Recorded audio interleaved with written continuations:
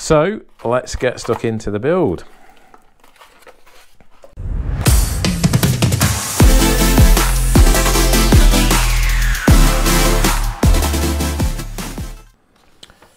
Okay, so these are all the instructions that you get. It's fairly basic. They say to put the undercarriage on, then the tail, then the wings, and then fasten the control horns, etc. up. Put the motor in. I don't need to do that because mine's the PMP version. And then glue on these bits and the vortex generators as well. The only thing I'm going to do is you do have to actually glue the wings in, so it's, you know, it's a one-piece model. It's not going to come to bits. But I'm just going to get, well, I can't really get the horns on this before I glue it in because you've got to slide it in place. I could get one side on, of course. But on the tail, I'm just going to get the control horns fastened on first before I glue that, because I just think it'll be a little bit easier. So we'll get that started first.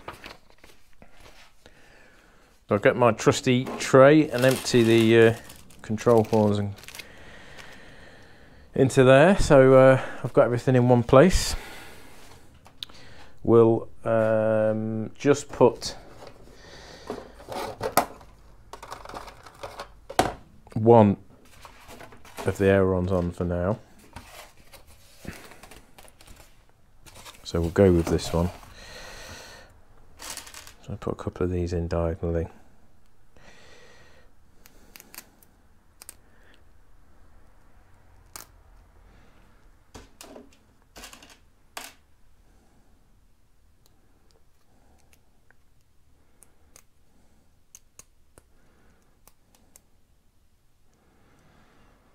And then fasten that into there.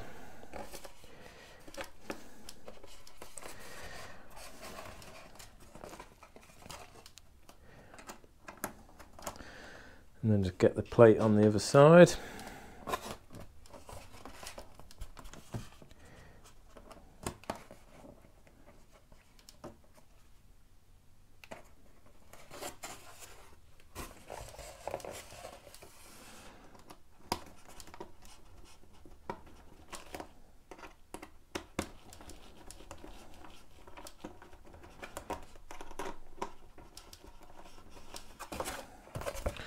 There we go, that's gone through there nice enough.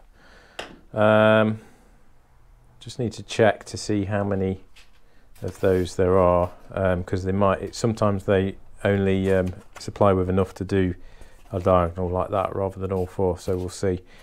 But now we should be able to slide that into the fuselage.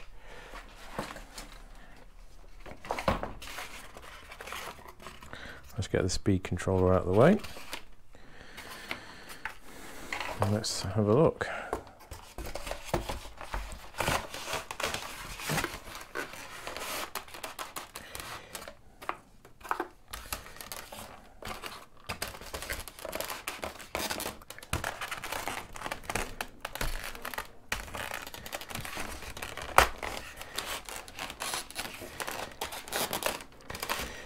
I might have to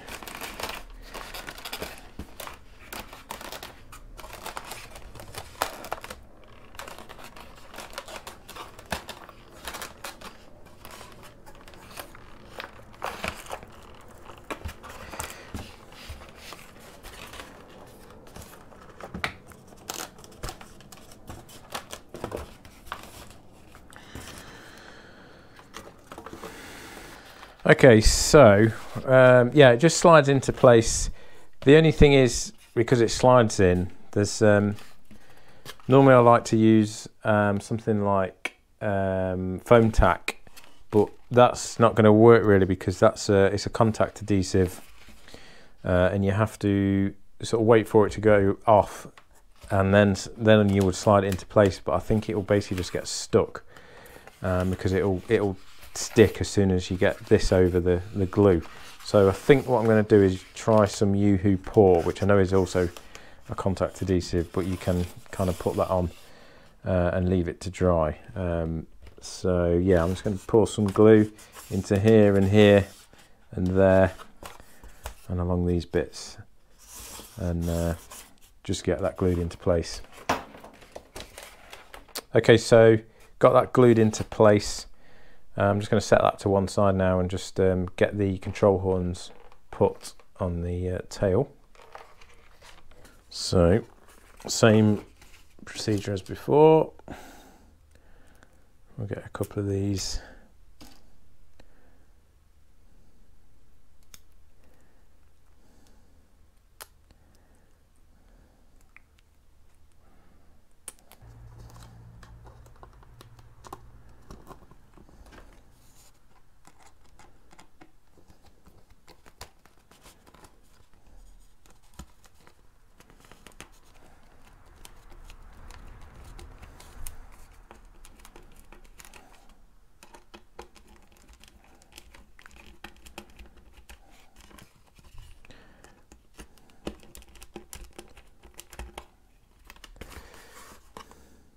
Wow, they're really long, so I might have to cut those down actually with some cutters, because they're really sticking out. I will put all 4 into this.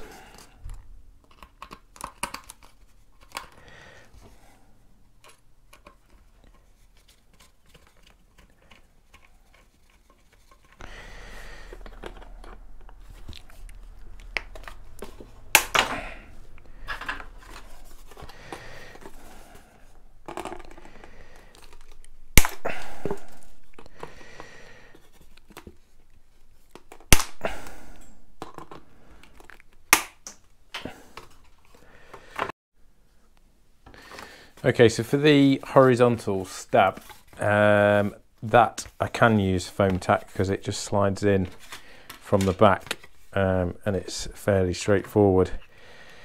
So, and foam tack is my preferred glue for gluing foam. Decent amount on here and slotted in here.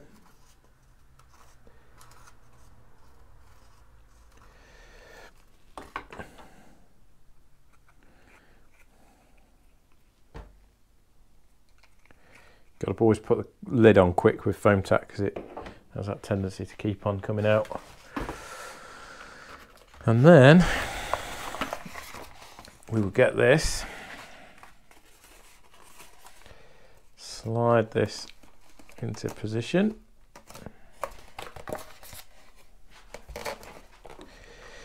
Probably got a bit too much on there and there, which we don't need. Can always clean that off later.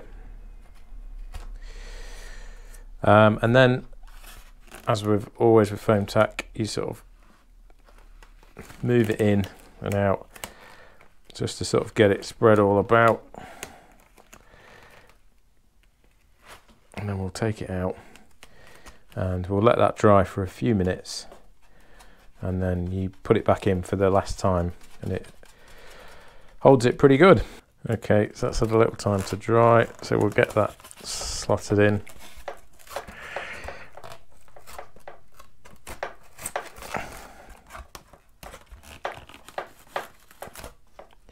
And this is the problem with foam tack, it grips pretty tight. Okay, so that's pretty solid already, but obviously once the foam tack's properly dried, then it will be really solid. But you probably couldn't pull that out now.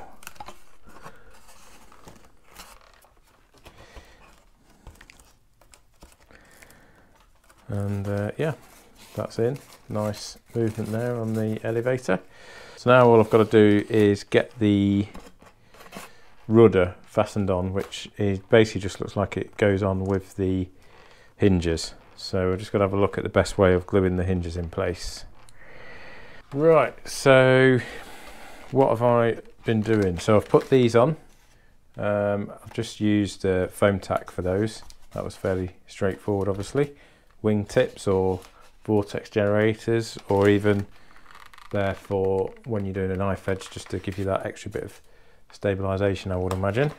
And then for the rudder, I decided in the end it would be easier just to CA these on, because they went into the foam a fair way, so it was quite deep, so you could sort of pour the thick CA on top, let that soak in and level off, and then I gave it a blast of kicker, and that seems to have secured that nicely, and it's nice and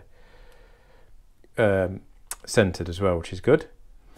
So all I've got to do now is, this speed controller is really annoying me, it keeps coming out. I suppose I should probably just put the lid on. I might do that. Okay, that should hopefully stop the speed controller keep falling out. So my next thing was, I've got to put the undercarriage on. I thought I'd do that before I connect up the control rods to the back, because I think it might just be a bit easier. So this apparently just pushes in until you hear a click. So let's see.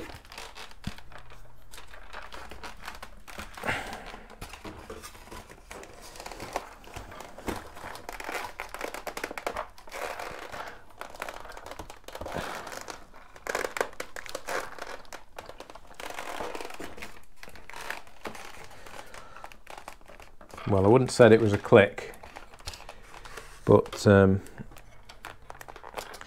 it kind of snaps into position, and they seem solid enough. They're not going to fall out, so they're not particularly heavy, so that's fine. So then I've just got to glue the sort of fairings onto these. I guess they're going to go something like that. No, they're not, sorry, something like that maybe.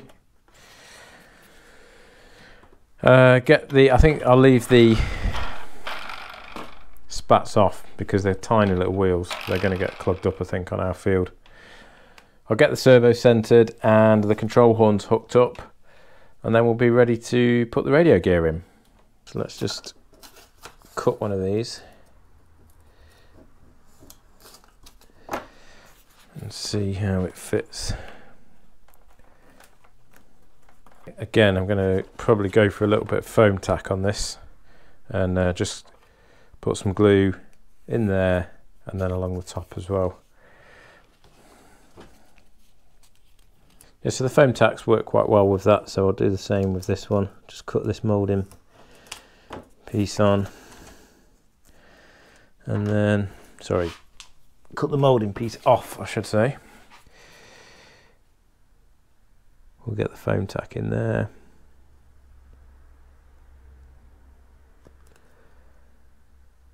Good amount on the top. Get the lid on quick.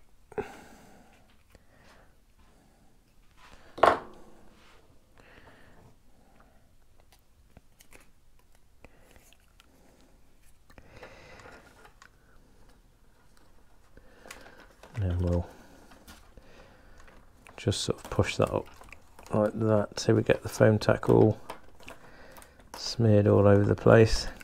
Starting to feel tacky now. So then we'll peel it off.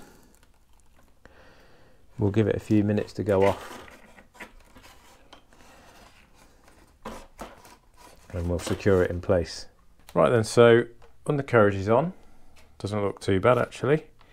These spats are very sort of delicate, so I don't know how long they'll last, but we'll see. But the foam pieces there have gone on quite nicely. So yeah, next thing really is just to get the servos hooked up and get my receiver set up, and then we've got the joy of trying to put the decals on, which is going to be, there's a huge one that goes across the wing, so it's going to be good fun. I've decided not to put this on because I'm not sure I like it, the look of it, and also I thought it would be a nice tight fit in here, but it's actually it's really loose, as you can kind of see there. And it kind of sticks up as well. I thought it would fit flush, so I could obviously trim that down and make it fit a bit neater, but yeah, as it is, it's just going to wobble, you know, even if it's glued in place, I think it's just going to wobble around. It's going to be quite hard to get it straight, and it'll probably just get knocked off. So I think I'm going to leave that off, and then maybe at some point I'll look at trimming this down and fixing it in place, but I'm just going to fly it first without it and see how it goes. I'm sure it'll be absolutely fine. Got to get the prop on, got to get the nose cone put on, and then yeah, just get the decals on, and we're about ready. So that's me done for tonight, and I will be back in a split second for you guys, but it'll actually be the next day, and I'll get these control horns, control surfaces hooked up to the servos. Right then, so next job now is I have to hook up the control linkages. So we've got these two for the ailerons, just some short ones there, and then we've got these longer ones for the rudder and elevator. There's one slightly longer than the other, so there's only one way these can go really. So I'll use my servo tester to get the servos centered. Now the only tricky thing is we're doing this now is because I've got the wings on, so it's a little bit awkward to handle, but I'll try and get this on the bench, get the servo centered, and then get the servo arm screwed on, and then we'll hook these up. So I'll get the elevator and rudder done first. So I'll quickly get those done now and then show you the results. Okay, so where have I got to now? So you can see I've got the decals on, or stickers, whatever the hell we want to call them. Bit of a nightmare job as usual. They're very, very thin stickers. So they do, once they're on, once they are on, they go on pretty nicely, but yeah, they are extremely fiddly to get on, and I'll confess I'm not the world's best person at applying these things. I get kind of a little bit frustrated with them, but basically, to be honest, I couldn't even be bothered to tackle the one on this side, so I've put these two stickers on, which I think look quite good anyway, with this graphic here along the wing. I've gone over that with my iron because it was particularly tricky to get it into this sort of curve here, contour, whatever you want to call it, but the iron's kind of shrunk it down quite nicely there. There are a few wrinkles in it though, but it looks fine for what it is. And then we got them on the tail and the rudder there. And then underneath I've just got these two flashes there, so I can see it, see which way round it is. These ones actually went on quite nicely, but the others were rather tricky to say the least. I've got all the push rods connected up to the servos and tested these with my servo tester. So there's the rudder one, elevator one that side, and then obviously the two ailerons. The only issue I had was that the little pin that goes through the control horn on this aileron snapped off, so I had to dig around in my spares box to try and find a clevis that would fit that control rod, but I'd got one, so that was all good. So next thing I'm going to do now is I'm just going to get the prop and the spinner on. So let me see if I can zoom in a little bit more.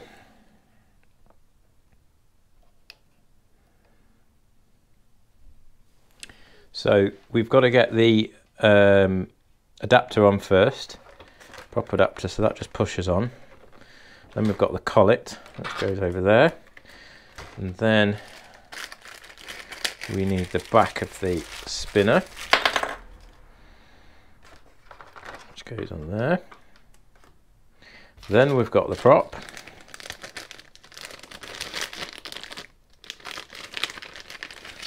I'm not sure yet whether I'm going to need any of these prop washers or adapters, whatever we want to call them, so we'll check.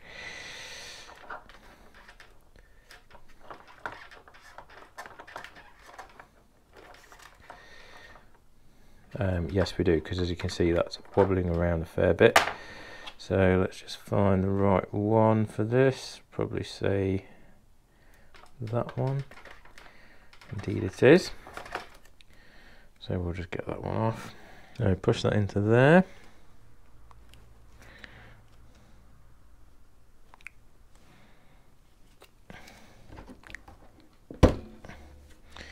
That's got that.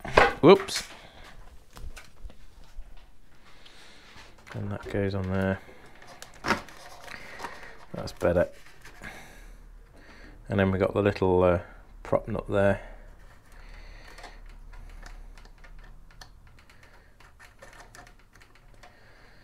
I think that one looks about right. That's going to be a bit of a tight fit, so that's not going to go in there, is it? Do you know what? I think I'm going to need one on this side as well, actually, because that's not going to work. Right, so had a bit of a nightmare with the prop adapter. Seems like it's just a really cheap prop adapter, and I just could not get it to fit with the spinner. There just wasn't enough thread left on the nut. Sorry, on the end of the prop adapter to get the nut on. So it was just a nightmare, to be honest. So I found another one that I had, which just screws on with this sort of nose cone shaped nut. So that's going to be fine for the time being. I'll just give that a go like that. It looks fine, but yeah, that's something to be aware of. So all I've got to do now is I'm just going to put a bit of the old goop on these things just to secure them on the back of the control horns. And then my next job is I've just got to set up the FrSky S6R, because there's quite a bit of setup involved in this, because you have to calibrate it and do various other bits and bobs to it to get the gyro set up and so it learns the surfaces. So yeah, that's my next job. So once I've done this, I'll come back and basically the model's going to be ready to fly. Right then, the Saber is ready. I have got my receiver installed, so I've put that mounted that here on this little ledge, so that was perfect. And you know, that's because this is a stabilized receiver, it needs to be nice and solid and pointing in a certain direction. Yeah, that was nice that I could mount it on there. I've fastened mounted the speed controller down here and with a sticky tab, and then the battery just slots in sideways like that. So that goes in quite nicely. That's actually a 1000 milliamp battery, and I'll be using 1300 milliamp, but that balances the CG nicely as well, about there. And it's fairly flat, which is kind of how you want 3D planes. You don't necessarily want them to be nose heavy. So when I put the 1300 in, it will be slightly nose heavy, but I can always try pushing that back a little bit. But I've got my radio all set up, so we've got loads of movement, which is what you want on the ailerons, and same on the rudder, same on the elevator, and same on the rudder as well. I've took the battery off because it's actually I've run it down probably a bit too much, to be honest. It's I need to put it back into a storage charge. This is my test battery that I use on my bench, and I've used it a few too many times, I think. That's why the servos were juddering just then. I've got the antenna from the receiver going at a right angle, so I've got that one there just fastened to the wing, and then the other one's going down there. So that's all good. So yeah, it's ready for the maiden. Unfortunately, we've got some pretty bad weather now coming up in the UK for the next week or so, so it's going to be a little while before I get to maiden this. But yeah, I am looking forward to flying this and just, you know, really giving it a bit of abuse, I guess, and just learning to try and fly with some sort of 3D aerobatics, although it's going to, you know, I'm nowhere near the level that I'd like to be at. So yeah, it's going to be a bit of a learning curve. This is probably going to take a few bashes on the way, but that's exactly what it's for, really. So that concludes my unbox and assembly of the Volantex Saber 920. If you've enjoyed this video, then please give me a thumbs up, give me a like, and of course please hit the subscribe button as well. I'm trying to build up to 1,000 subscribers. It doesn't cost you anything to subscribe, so if you like what I'm doing on the channel, if you're into fixed wing RC, whether it's balsa, EDFs, foam planes like this one, FPV, all that sort of stuff, then you definitely want to be subscribing to my channel. Thanks again for watching, and I will see you soon for the next one.